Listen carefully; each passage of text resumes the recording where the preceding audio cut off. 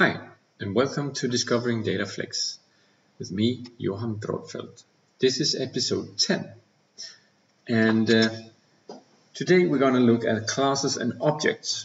We've been briefly touching on objects before, but I want to dedicate this video to separate the class structure and the object structure, because since I'm a developer from a regular kind of language like PHP or C#, C++,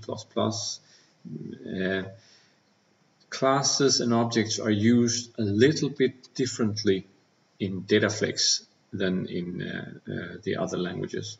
So therefore I want to talk about these two parts of DataFlex. And I also think that we've gone so far in developing applications so that you need to have a deeper understanding of these objects in order to proceed to the next level.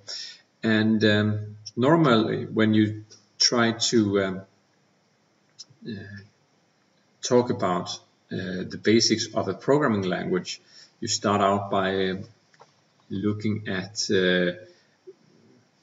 what kind of types there are and if cases and while loops and stuff like that. But I think that's too basic for now.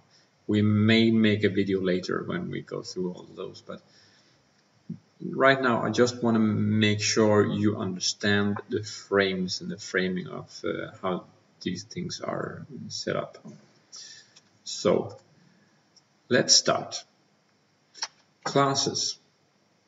If you don't know anything about classes, then classes has inheritance. And for instance, if you have Lego, it's a concept. You know what Lego is. It's a lot of different pieces, and you can have blocks and flats, or I don't know if they call flats, but I just gave them that name. And if you have a block, you might have it like 2 by 2, 1 by 2, 2 by 4, 2 by 6, 2 by 8, 1 by 8. You know, there are different sizes.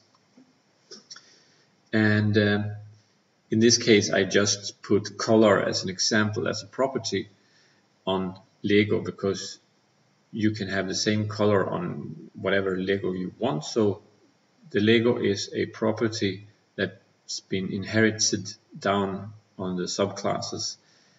And you could actually change the color of a Lego piece by repainting it.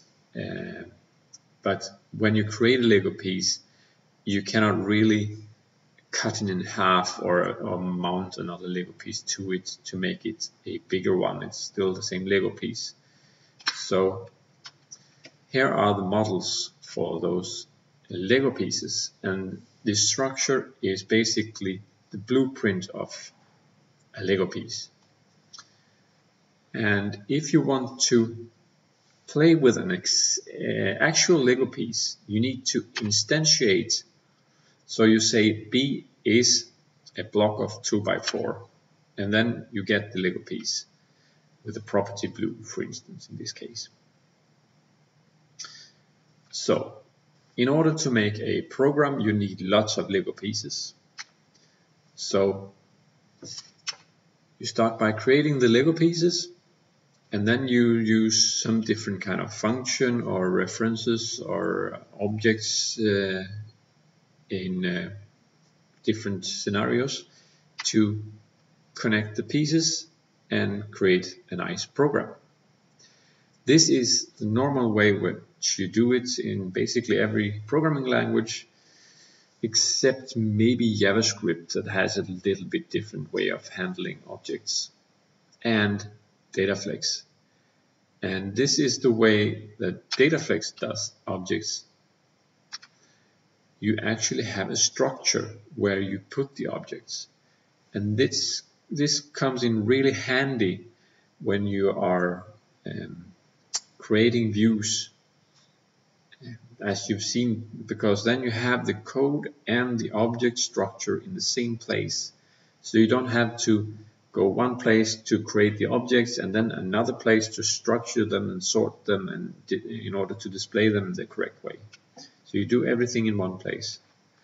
And This gives you a complete Lego set directly, a complete model, and it also has some specific properties where you can talk to other objects in the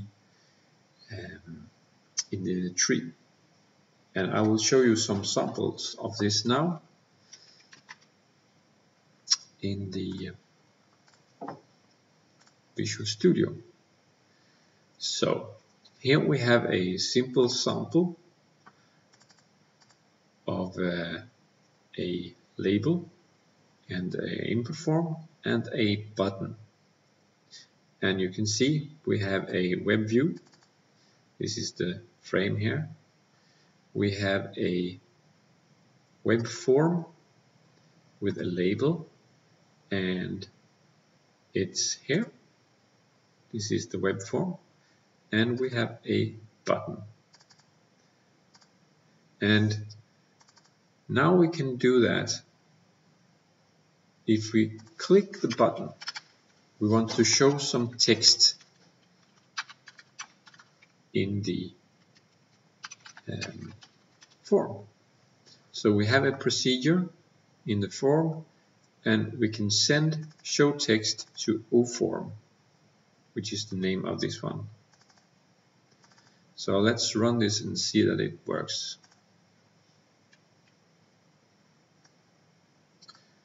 Now we have sample 1 here, and I click and I get the text in the form. Now for sample 2, this is the same setup. We have the form and the button, and we have this function that is sending the call to oForm, but in this case we are going to make a class.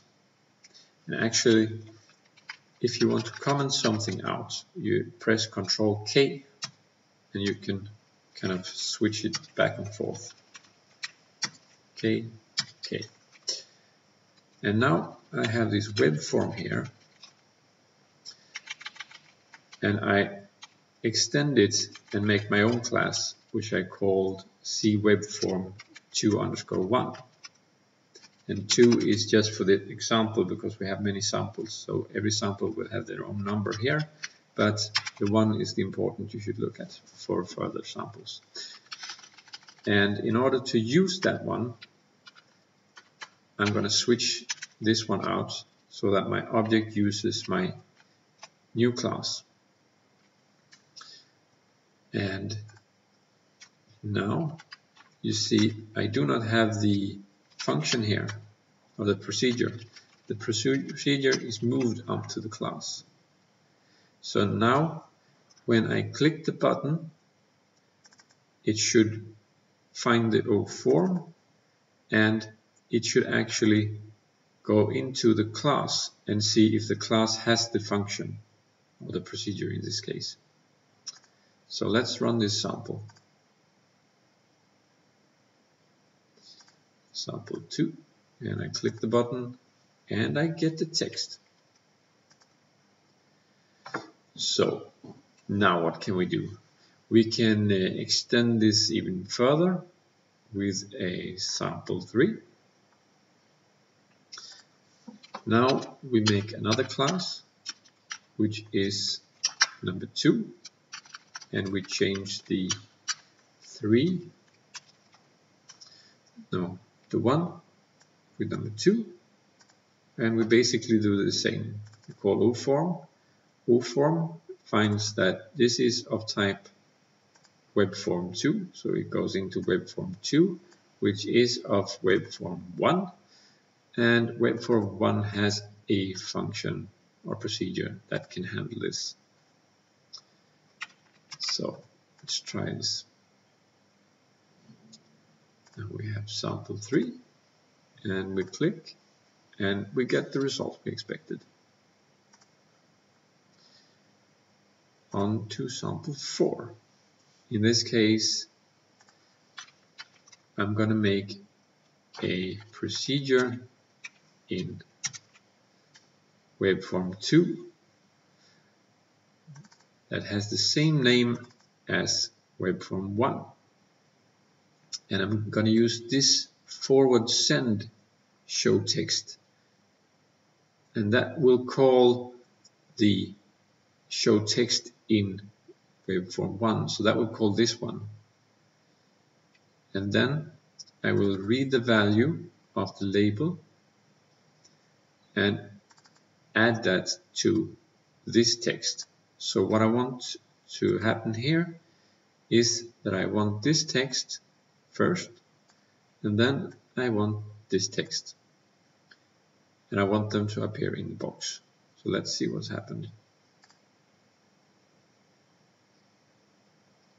Sample 4. Yeah, and we got the class 1, and then we got from the class number 2.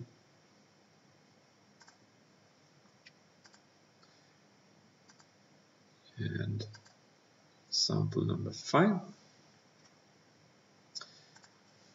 Let's see, what have I done here? Now I only have this web form 1 with the same show text, and I have a O form 1 of this type. So now I'm adding a procedure to this O form 1 that is calling class 1 first, and then it is doing whatever these objects want to be doing. And I also want to add an O form 2 which has the same thing, but this is object 2. So I should get class 1 object 1, class 2 object 2. Maybe I should switch this label to label 2 as well, so we can see that it's here. And in order to call both of these when I click the button, I need to add an additional call to the second one. And if this is confusing, then you just watch the video once more, and I think you will understand how this goes. You call the form show text, so form 1 show text, you go in here, forward send to this one, call this one, which updates the field. This one web gets the value of the field into my value and concatenates with the text of the object and stores that with web set in the value. So this should have class 1 object 1 and then class 1 object 2. Let's see if we manage this. Class 1 object 1, class 1 object 2. So we got it to work. Now for the last sample, and this is the broadcast, which is a very nice feature to be using sometimes. And it's used, for example, when you do a clear in DataFlex, then all the fields are cleared at the same time, and you don't set a clear O form 1, clear O form 2, clear O form 3. Basically what you do is you make a broadcast send show text to parent self, and we're going to remove these two so we don't call them. And if you want to know more about the broadcasts, because there are broadcast recursive and up and down and some other stuff, you can just set the cursor here and press F1, and then you get the documentation of what you can do. Recursive up, non-stop, get, set, send, message. You can read more about it here. So what this one should do is it should look at the parent of the self, and the self is this object. So the parent is our web view, and then it wants to broadcast to all these objects one by one and send show text to them.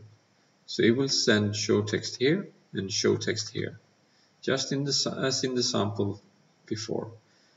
And I removed the class here because it was like overkill.